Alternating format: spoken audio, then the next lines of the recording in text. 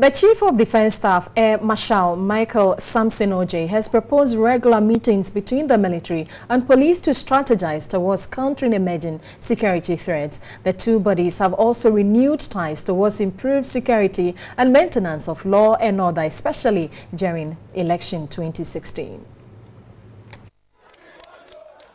In spite of their distinct roles in security provision, the Ghana Police Service and the military have in recent years pulled their resources together to ensuring national security.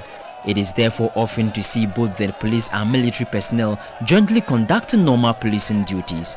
These roles are often rife during electioneering periods and in crisis situations. Notable among these were the joint operations like Operation Calm Life, Operation Gong Gong, and recently the joint anti-terrorism. As the country cheers towards yet another crucial democratic elections, the two front-runners in national security have resolved to strengthen their ties. These were endorsed during a courtesy call on the IGP by the Chief of the Defense Staff, Air Marshal Michael Samson-Oje, on Thursday, April 21. The Inspector General of Police, John Kodalo, expressed gratitude for support the police has enjoyed from their military counterparts in the maintenance of law and order in the country.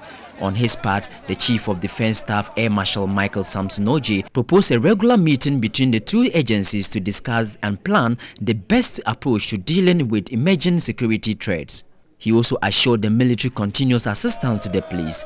The meeting also discussed training of police personnel as helicopter pilots and air policing patrols.